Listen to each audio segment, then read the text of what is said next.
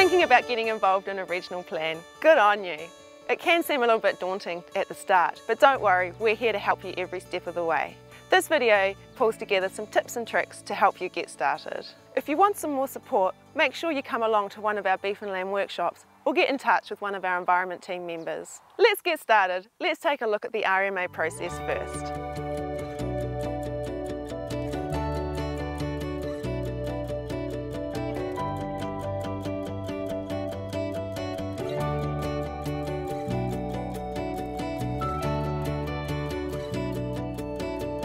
When a council is creating or amending a plan, by law they have to follow a prescribed process.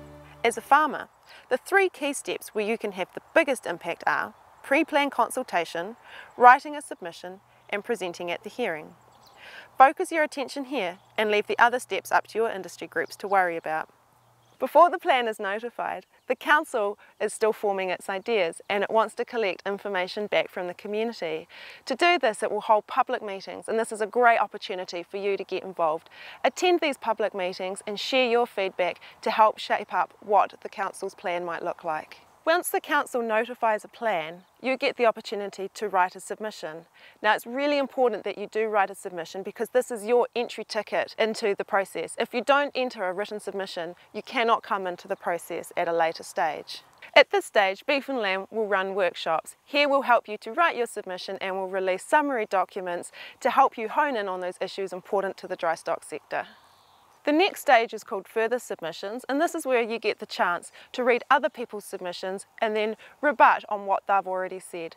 You can get involved in this stage, but we recommend that you'd actually be better off getting ready for the hearing and leaving this step up to your industry group to worry about. So next is the hearing, and this is the most important stage. This is where you get to stand up and speak directly to the decision makers, and there is nothing more powerful than farmers standing up and telling their story.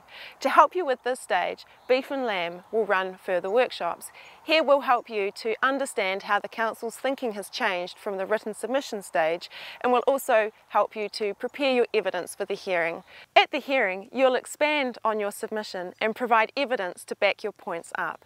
Your evidence might include things like a farm environment plan, water quality monitoring results, or photographs of your farm. Once the decision makers have listened and read all the feedback, they will make a decision about what to include in the plan. A final plan will be publicly notified.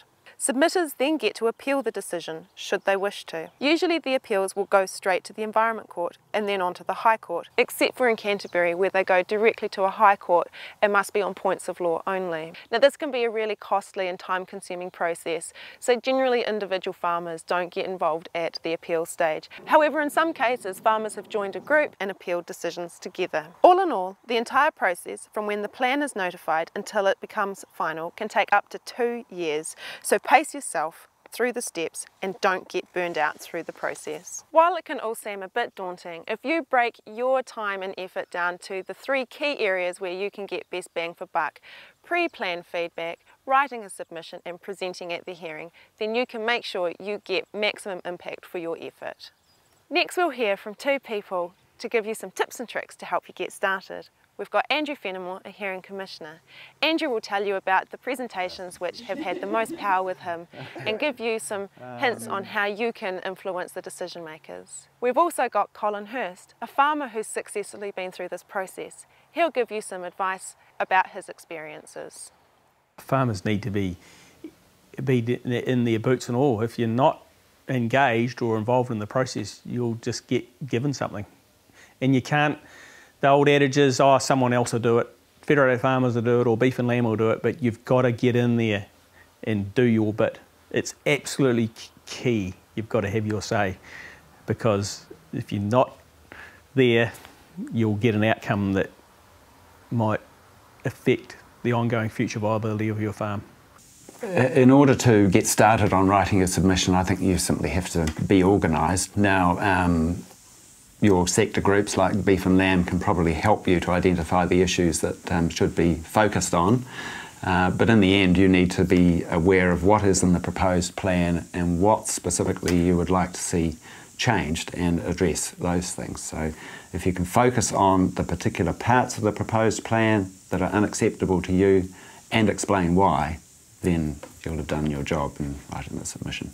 I think from the perspective of the hearing panel, it needs to be relevant and it needs to be real. So, and by that I mean that it obviously has to be relevant to the sorts of things you would like changed in the proposed plan, but it really helps if you can bring your submission to life by giving some examples of why the changes are necessary, what is wrong with the proposed wording, what would be the consequences if it's not changed.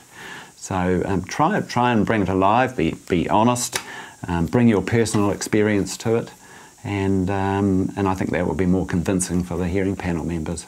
Well, I think it's really important that you identify the key issues that you want to raise, preferably framed around what you would expect to be changed in the proposed plan.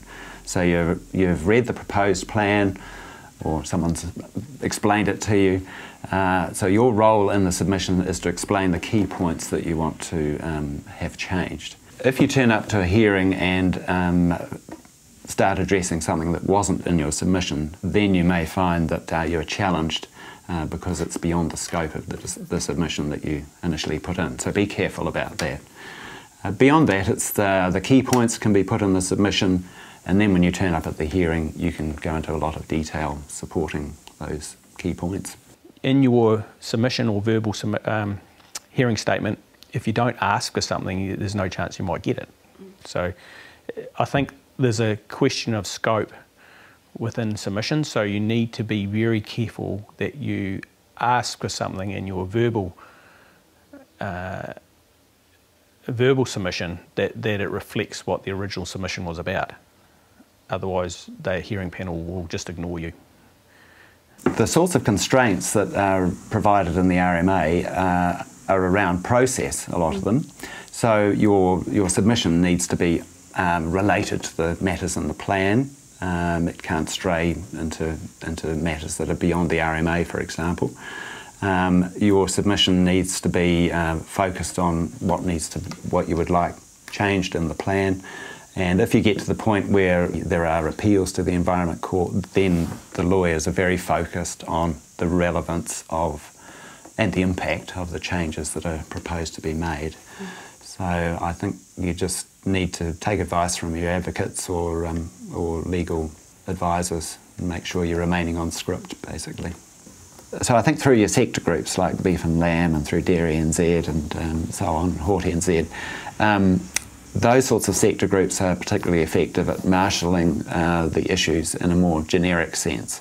So you don't necessarily have to do this on your own.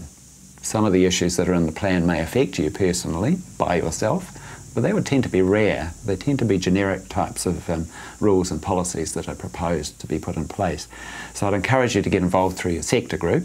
I think it has more weight if the sector group is advocating for certain issues, certain changes in the plan, and if a lot of farmer witnesses are turning up and singing from the same song sheet, then that gives a far greater weight than an individual submission that might be slightly off beam compared to the sector position.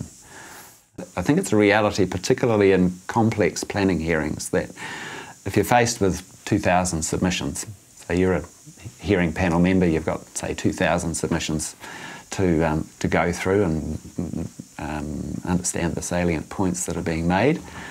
What will remain in the decision makers' minds as they make the decision is primarily the appearances of people at the hearing. It simply makes the submission much more real if you can turn up and explain the basis for your submission and be questioned and in a conversation with the hearing panel actually explain why you're concerned about it and why you were concerned enough to turn up at the hearing at all. Obviously it shows that you are really committed to having a change made to the proposed plan, so please turn up. I think it is really important that farmers make the effort to make a written submission, need to speak to their submission, even if they just go in and say, I want this, this and this. And it's really important to say you want something and what you like and what you don't like.